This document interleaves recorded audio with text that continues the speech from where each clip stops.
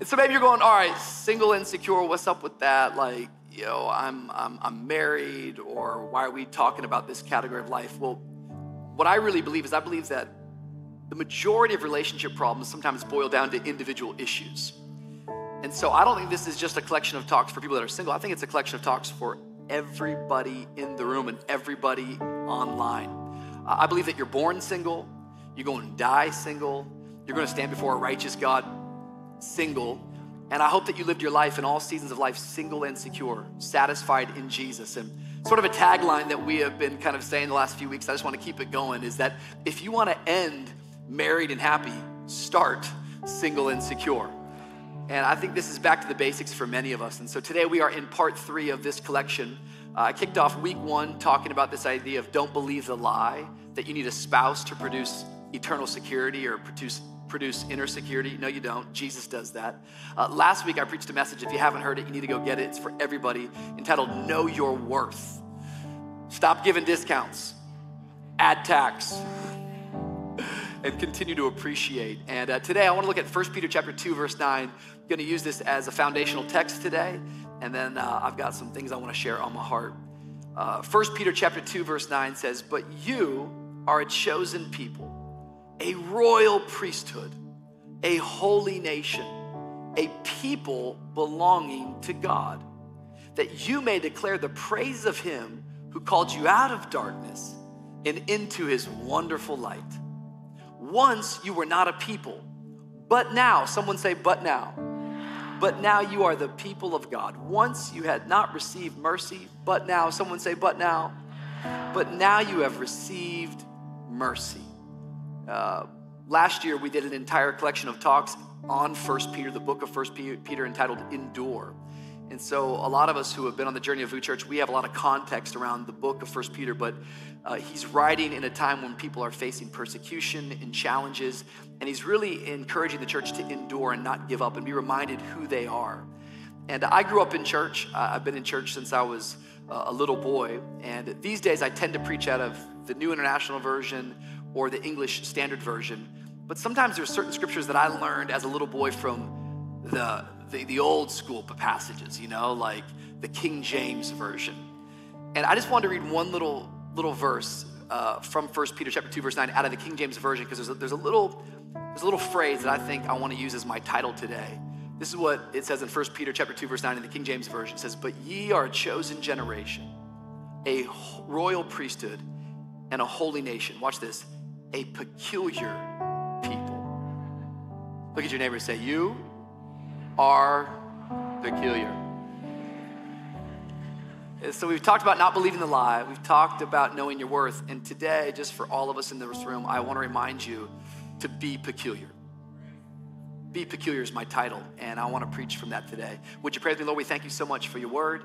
We thank you that you brought us here today. We thank you that you're encouraging us even right now as we get around your people and as we get into your presence. So Lord, I pray that you'd lift heads today, that you'd encourage people, that you'd give us a vision, Lord, for the life that you designed and developed for us. Help us to walk in faith today. We love you. We praise you. We thank you in advance for all that you are doing and you're going to do. And if you agree with that prayer, all of God's people said? All of God's people said? Come on, VOUS Church, make a little bit of noise if you believe it today. I have been following Jesus, as I said, really since I was a young boy, but it was at 17 years of age, which I thought was so cool today here at SOMI, having Kevin come and encourage us at 17 years of age. Just cool to see teenagers get on fire for Jesus. And that really was my story. At 17 years of age, I had an encounter with the living God. I've talked about it many times here from this platform, but my whole life was changed from the inside out. And as I've been following Jesus, I suppose that as I've grown and as I've matured, every once in a while, I kind of have a bone to pick with culture and with society. It's not traditionally the way that I preach. It's not really the way that I go after it. I think that we're called to carry light into darkness. I think we're called to really follow Jesus, and the love of Jesus changes people from the inside out. But every once in a while, I kind of just get a little annoyed, and I thought I would just talk about a couple of my annoyances for a moment, just with what society tends to do sometimes. Have you ever noticed that when it comes to media or when it comes to society, that whenever they're depicting a Christian, they tend to make us look strange, weird, prude. Like in any movie, whenever there's a pastor, it's like, you don't want to be that guy. He's always like nerdy. He's got a sweater vest on like this. It's almost like they're not in touch with reality. I think many times what happens in cultures is that there's a thing called hard power and soft power. We preached about it in the Mindsets collection, but hard power is like the police force, that they force you to do something. But more often than not, the things that come against us are not hard power. It's more often not, it's soft power. It's ideas, it's concepts, it's threads, it's media that begins to spread lies into us and begins to depict things. For instance, if you watch almost any modern day sitcom today or any almost modern day television show, what you'll notice over and over again is there's a repeat. And the repeat is that the father character typically is lazy, dumb, and slow. Over and over again, the father is completely destroyed in culture and he's made to look like a dope. And if we're not careful, what will happen is we'll begin to believe the lies the culture is sharing. But we need to understand that there is soft power that wants to destroy faith and wants to destroy the family. And what happens to so many of us is that we begin to watch this thing over and over and over again, and we begin to believe the lies of the culture.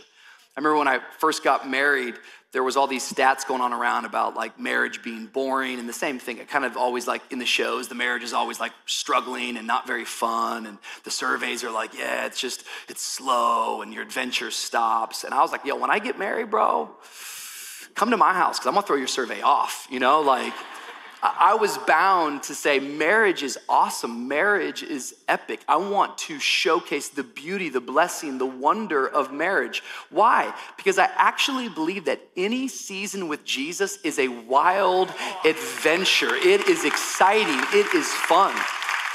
Single, married, with Jesus, you are on an adventure. And what we have to learn over and over again, and what I'm discovering as I get older, is that when light invades the night, the darkness has two options. The darkness can either bow and let the light expose the lies for what it is, or the darkness fights like hell to extinguish the light. And we as a church, the more the culture lies, the more we have decided that we are going to go into the night. We're going to continue to push back, and we're going to continue to showcase the truth of God's word and let it illuminate the darkness. I don't think being a dad is boring. I don't think being a Christian is boring. I don't think being married is boring. I don't think being single following Jesus is boring. We're not weird. We're not strange according to culture standards. No, we actually have a revelation of who he's called us to be. You are called to stand out. You're called to be different. Dr. Seuss said it this way. He says, why fit in when you were born to stand out? I love all the Dr. Seuss books, but it seems like the world has tried to pay attention to what Dr. Seuss has said. But have you noticed that the world has never, ever celebrated individuality more than it does right now? Everything is curated. Everything is for the individual. It's curated food. It's curated entertainment. It's curated music, curated movies, curated news. That's scary. We just get everything fit and formed right to us. But with all of this fashion and with all of this entertainment, with all of our politics and with all of our education, it seems more than ever that people don't stand out. People just look the same. People just look the same. What if I told you that it's not your fleshly individuality that makes you stand out, but rather it's your spiritual identity? What if you could learn today that what separates you from the pack, what separates you from the crowd, is not what you're wearing on the outside, but rather who you are on the inside? I think when it comes to this area of being single, I think we're all many times trying to stand out. But if you just look like everybody else, how is anybody ever going to see you for who you really are? I love what we're reading here today in 1 Peter, because Peter is reminding the church that when you have been saved by Jesus, you have been called out of the darkness and into the light. He says that you have been called out of the lies and into the truth. And he says this little phrase. He says, you are a peculiar people. And I just looked up the word peculiar because I want you to get this in your heart today, because this is for all the believers, but especially those of us that are single. Peculiar means strange, odd, uncommon, unusual, distinctive in nature or character from others. I want to remind you, especially to those that are single in this room, be peculiar. This is how you stand out. This is actually what God does to you. He calls you out of the crowd. You don't look like everybody else. You don't look like all of society. You're not to fall into the lies of what culture is telling you. You are called to come out of the crowd. You are not a part of the majority. You are the minority. You are peculiar. And at times, you look a little odd. At times, you seem a little bit strange. At times, your character does not line up with the character of the culture. And I think one of the most potent and practical ways that the world ought to be able to see our peculiarity is when it comes to relationships. Our friendships should be peculiar. Our working environments ought to be peculiar. We ought to do marriage in a peculiar way. We ought to do breakups in a peculiar way. You know that if you're a Christian, you shouldn't break up just like the world breaks up. You don't have to destroy or defame somebody's name. You don't have to take it online and let them all know what happened. You don't have to gossip behind their back. You are peculiar. We ought to do singleness in a peculiar way. I'm not bored. You're boring. I'm not dull. You're just not sharp. I am peculiar. I'm standing out. Many times as you step into the truth, society will lie about you. But don't believe the lies of society. You have been called out of the crowd. It's only dead fish that go with the flow. You're different. You're different. I wrote it down this way. This is going to encourage everybody. Be peculiar. Regular is already taken. You are peculiar, and it's not based upon how well you curate your IG feed. It's not how many times you dye your hair. It's not how cool your clothes are. It's not your education status. It's not where you went to school. It's not your job title. You are peculiar because the living God resides inside of you, and he's called you out of the lies, and he's given you the courage and the boldness to withstand what they say about you. You are complete, you are satisfied, you are full in Jesus. He is sufficient, he is supreme in my life. I don't own myself, I've given myself over to Jesus. Don't believe the lies, know your worth, and be peculiar. I wanna give you just two thoughts, really simple message today. I had three, but I'm gonna save the third one for next week. Next week I wanna talk a little bit about trauma, I wanna talk about daddy issues, I wanna talk about heartbreak. I think it's going to be encouraging for all of us in the room. But before we get there, I want to encourage all of us in this room to set some standards in our marriages, in our relationships, and in our singleness. Why? Because we are peculiar. And just two things about peculiar people. Number one, peculiar people, they always value vision over fantasy. Very important that we understand this, that peculiar people, they value vision over fantasy. Vision is very, very different from fantasy because vision has determined to face the present frustrations, the present challenges, and deal with it and transform it and confront it into the picture that God has given you. Fantasy, on the other hand, is all about escapism. It's all about not being in touch with reality. It's all about running from the problems, running from the challenges. If you want to be peculiar, if you want to stand out as a single person in 2022, just get a vision for your life.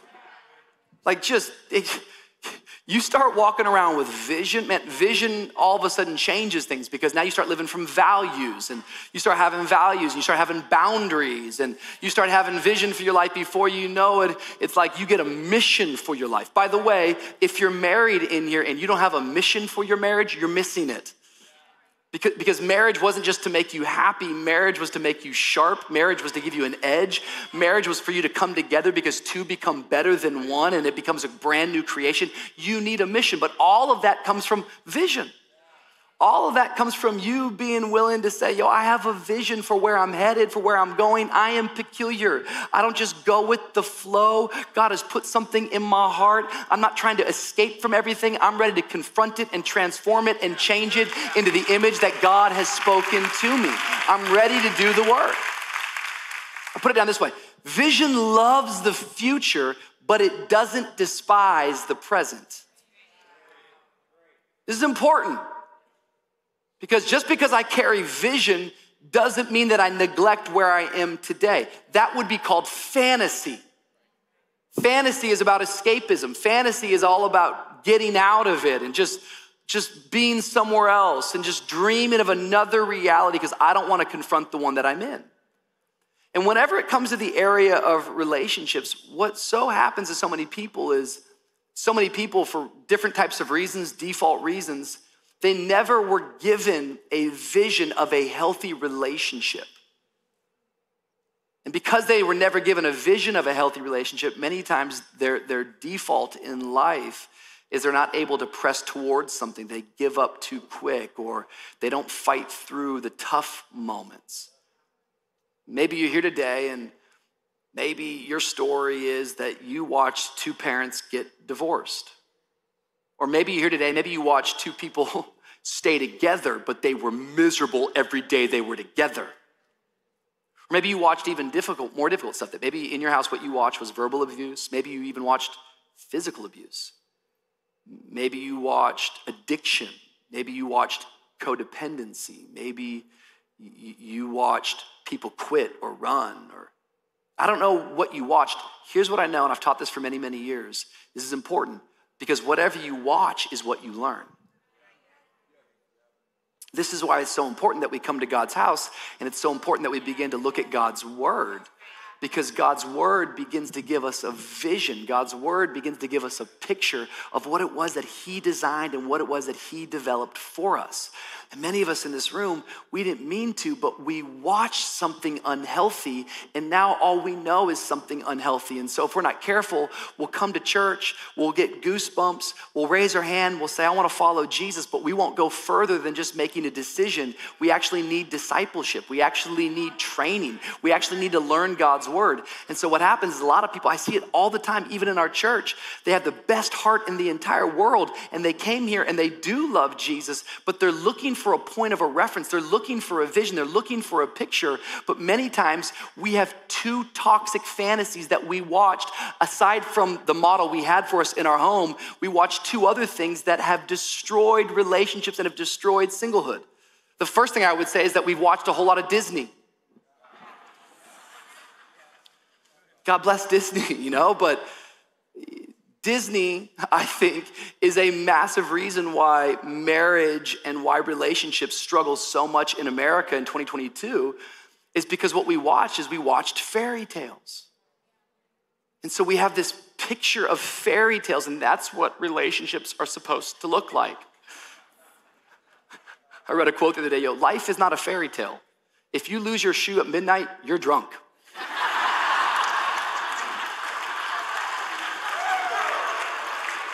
True? I'm not against fairy tales. Those of you who've been a part of our community know I preach hard. But I like fairy tales are cool, but fairy tales lie. Happily ever after. How you know, bro? How we really know. You just gave us one scene of a story and it makes us all of a sudden begin to fall in love with a certain scene, but life is a story. A relationship is a story. And if you want to be peculiar, quit learning how to date through Disney.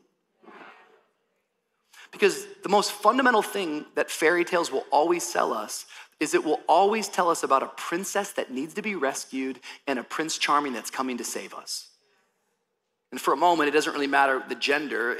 We create codependent relationships left and right because we're looking either to be saved or we're looking to rescue.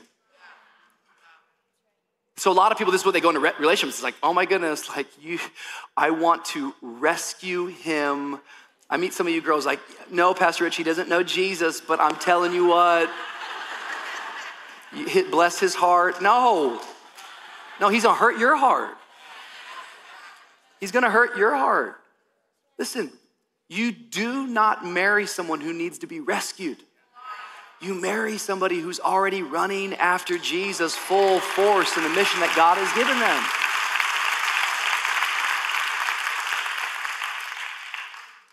You pick stocks based upon potential. You pick a spouse based upon patterns. Patterns. Look for a partner, not a patient. That's not even in the book. Because there's people right now like, I wish I'd have known this 10 years ago. and it's because we don't know the difference. What's happened is that we've lost our peculiarity and we become regular. We've let the culture lie to us. We've let the culture with soft power tell us the story of our lives. Listen, the story you tell yourself will determine the life that you live. Christians are boring. They wear sweater vests. They're shy. They're afraid. Dads are bump on the logs. They don't know how to lead. Marriage. No, bro. Singleness means I'm incomplete. I don't have it. Singleness means I'm dissatisfied. Singleness means what? You got Jesus. Your life is an adventure. Look for a partner, not a patient. Look for a partner, not a patient. I know, but you just don't know him. I know the real him. Okay. But I've talked to people. Sister, how many times?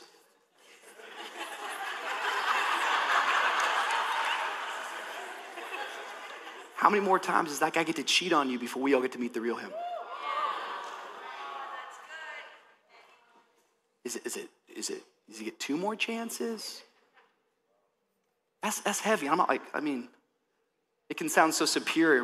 That's not what I'm coming at. I'm trying to get you to go back to know your value, know your worth. Don't settle.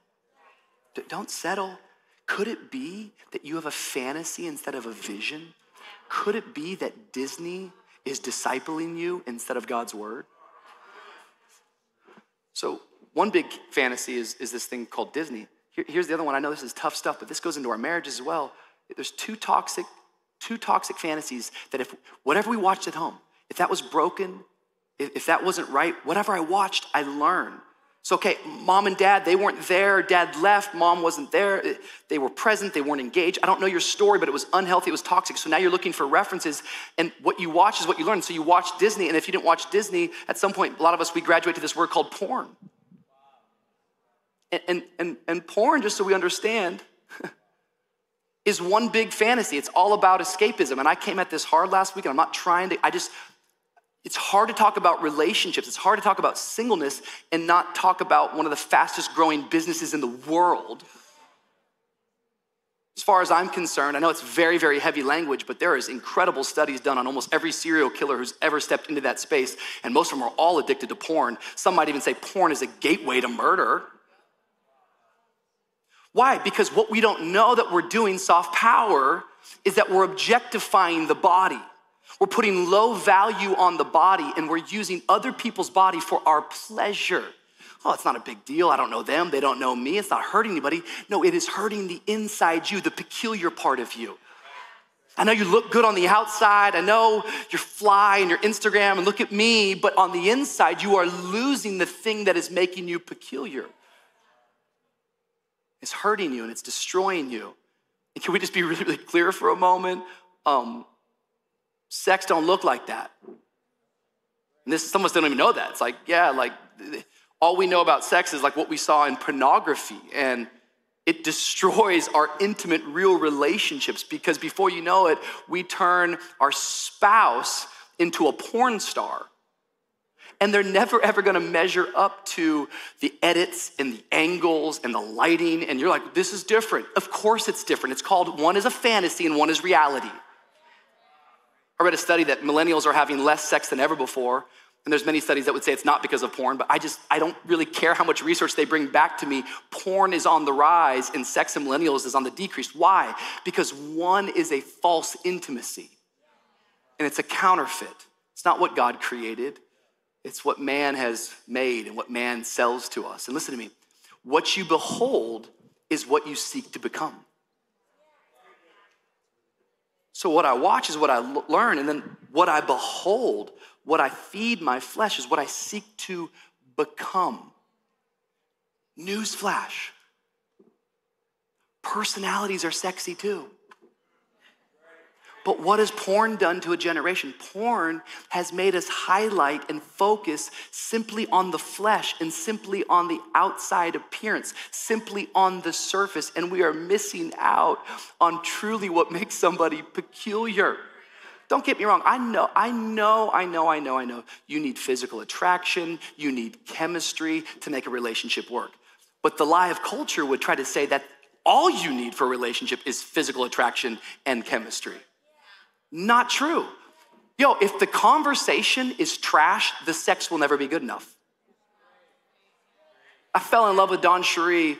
Thank God she's beautiful. Thank God. That's none of your business. And but I'm grateful that God gave us an entire season that we just fell in love over the phone through conversation.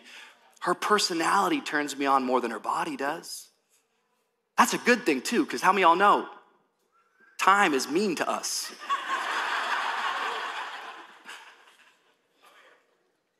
I just wondered, oh yeah.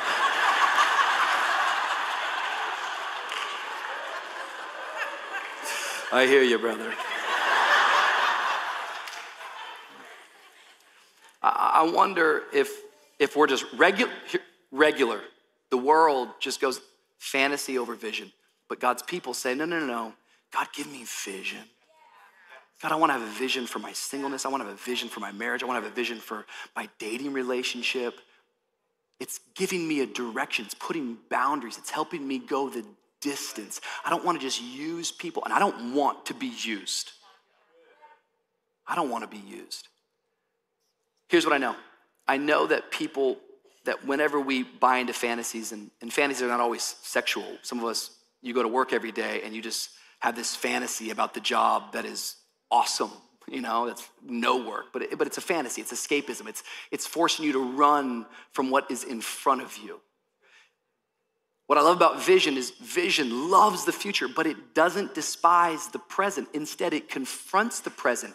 It addresses the frustrations, and it walks through it. Listen to me. If you will face the frustration, God will give you grace to walk through it.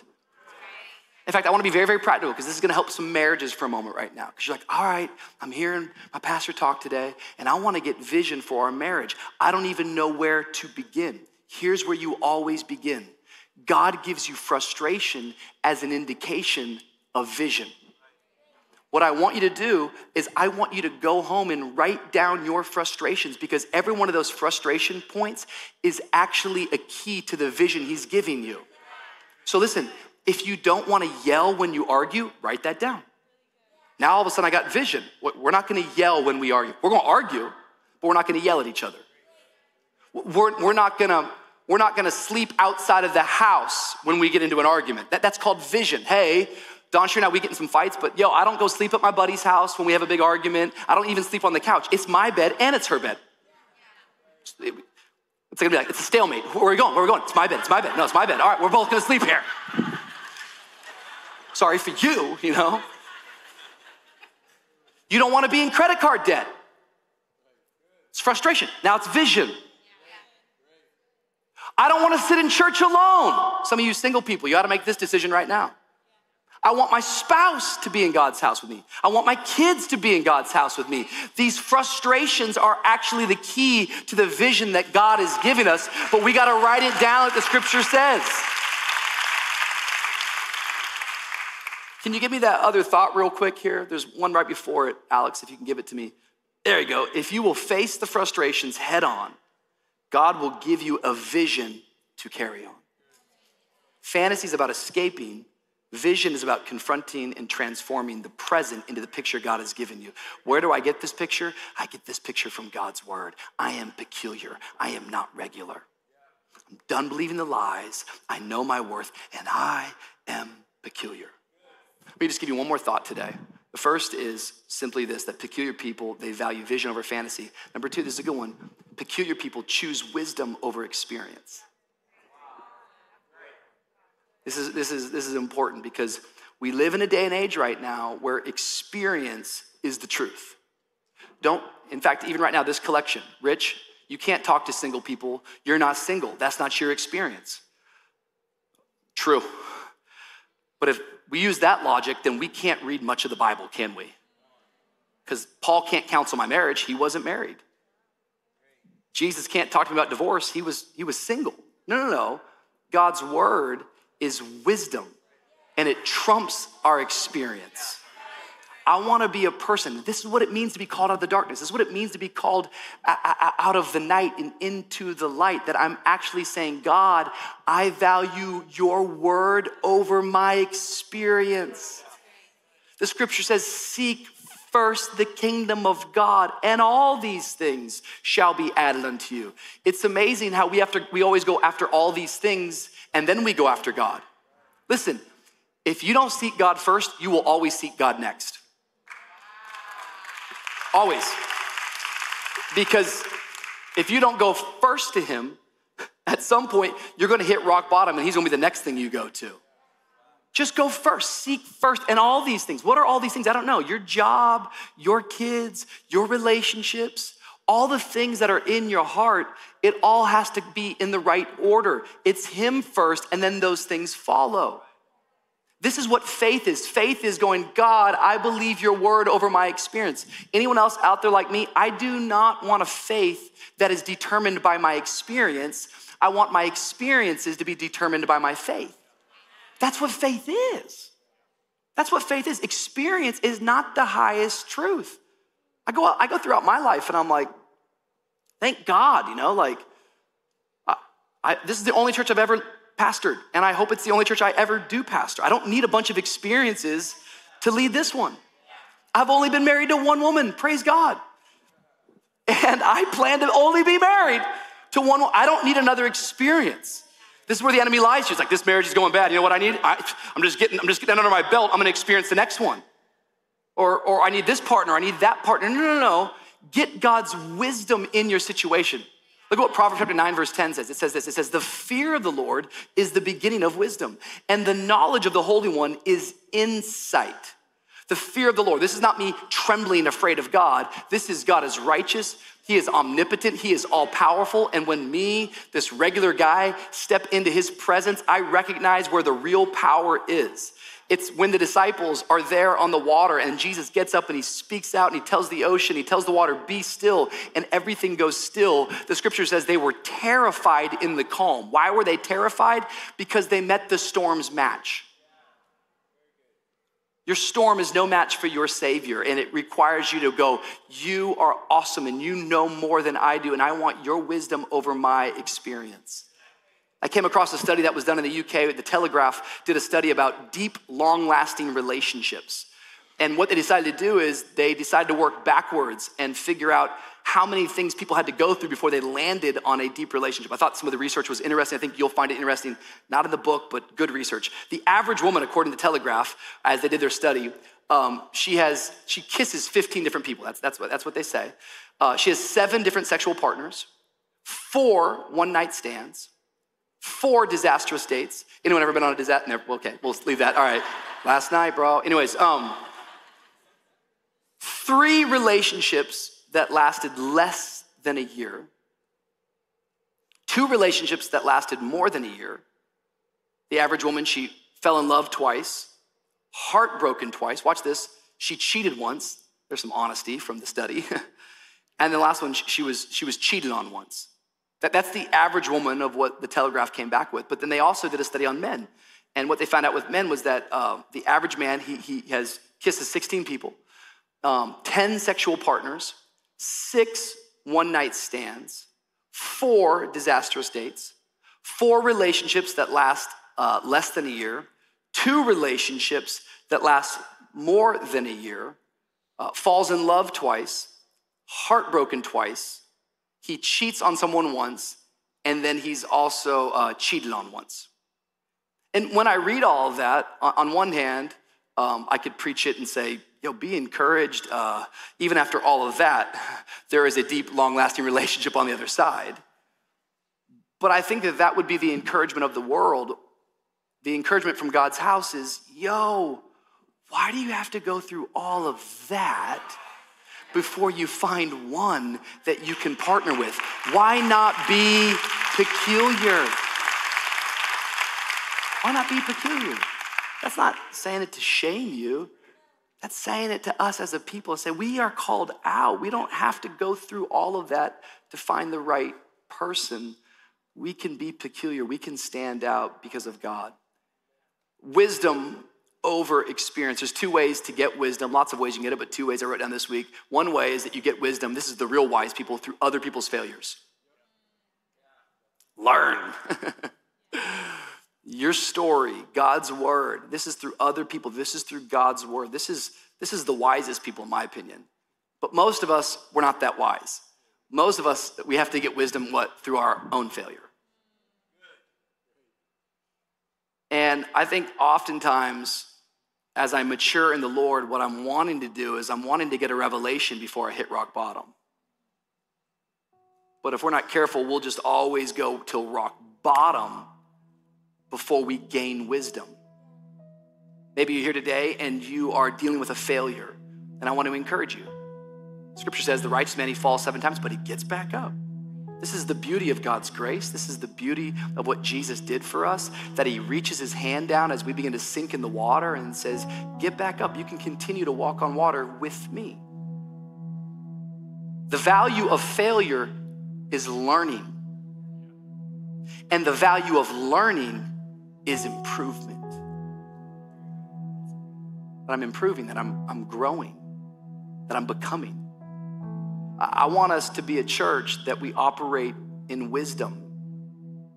I don't need to experience everything for something to be true. I can trust God at his word. And one of the most peculiar stories in the Bible, I'm not sure if I've ever preached on it.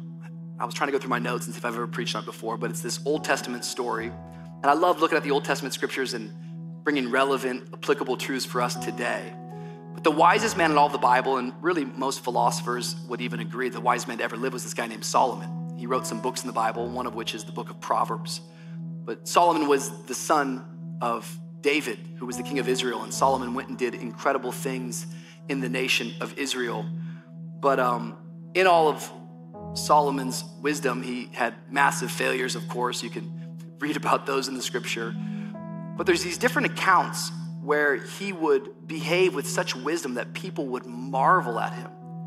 You see, Solomon, when he was getting ready to become the king of Israel, God said, ask me anything and I'll give it to you. And the only thing that Solomon asked for, he says, God, give me wisdom.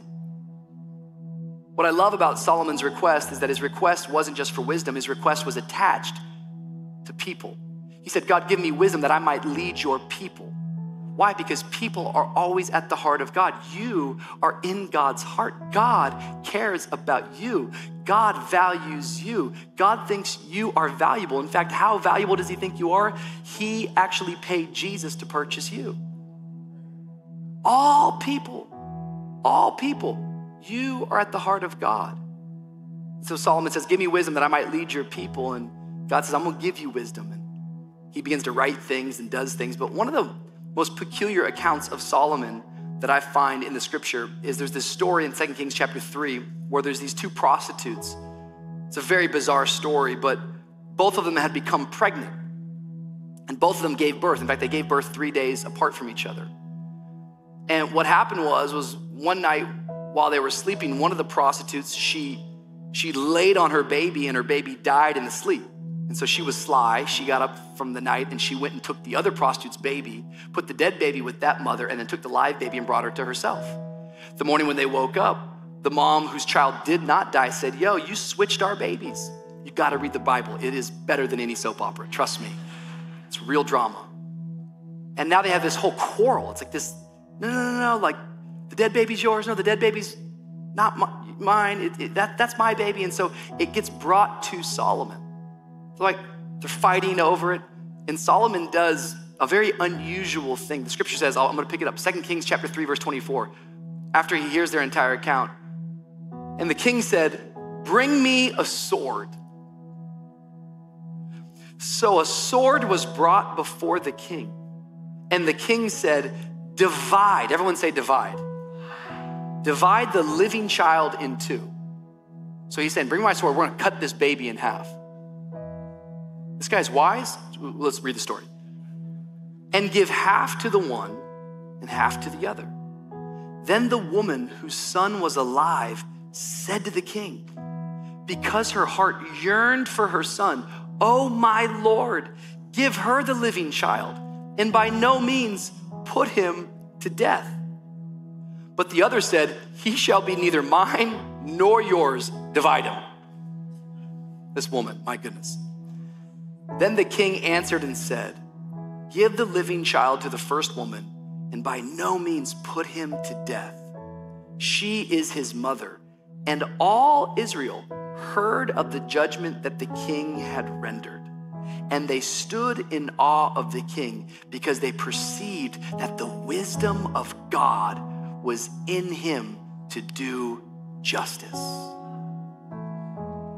It's a peculiar story, but I think it's one that lands well today.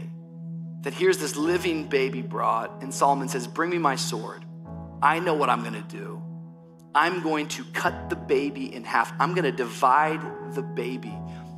And whatever mother actually shows sorrow over this will be the indication that she is the real mom. And whatever mom is happy about this, well, even if you are the real mom, you a bad woman, you know? And I'm always reminded that when it comes to the culture that we're in, that all of us have to bring out our sword and we have to decide. How many of y'all know, when I decide, I divide. When I decide and I take my sword, I'm drawing a line in the sand. This is my truth, and I'm going to obey this truth. And I know as I make this decision, it's gonna cause division. That people will lie about me, people will mock me, people will betray me, people will not understand me. But it's in my decision that I am not just bringing division towards the culture, but rather I am bringing division against the enemy and his plans towards me. Because no longer can I be swayed by my urges and by my feelings. No longer can I be swayed by the moment. No longer can I be swayed by the crowd. No longer can I be swayed by peer pressure. But I have decided that my experience, it lies to even me. I am a person of faith, and I have been called out of darkness, and I am drawing a line in the sand. I'm deciding in order to divide the enemy. This is my truth. This is my truth. And when I operate in truth, wisdom comes into my life. Wisdom comes into my life. And when I have wisdom, oh man, before you know it, I start stepping into what God has planned for me. I'm not always understood. At times, I'm mocked as the preacher in the sweater vest, but that's okay. I know what makes me different. It's not what you see on the outside, it's what's going on the inside. And in our churches today and in this collection of single and secure, we've just got to be reminded that you can't be the bride of Christ and date the world at the same time. You can't. You gotta choose. You gotta pull your sword out. That's what the word of God is. It's a sword of the Spirit. It's sharper than any double-edged sword, and it brings truth to our situation. Here's the truth today. God loves you. God has a plan for you. And God says, trust me and follow me. Don't go with the flow. Come out of the crowd. I saved you for a purpose. Be peculiar. You're different. You're unusual. Walk into your office tomorrow. I don't care what your title is. I'm peculiar. Get back into your minivan after church today and look at your wife and say, we're peculiar. Look at your kids, get them around the dinner table and say, I want to let you know, kids, we are a peculiar family. We don't look like everybody else, and guess what? That's how God designed it. Come on, do you believe that today? Somebody give God some praise.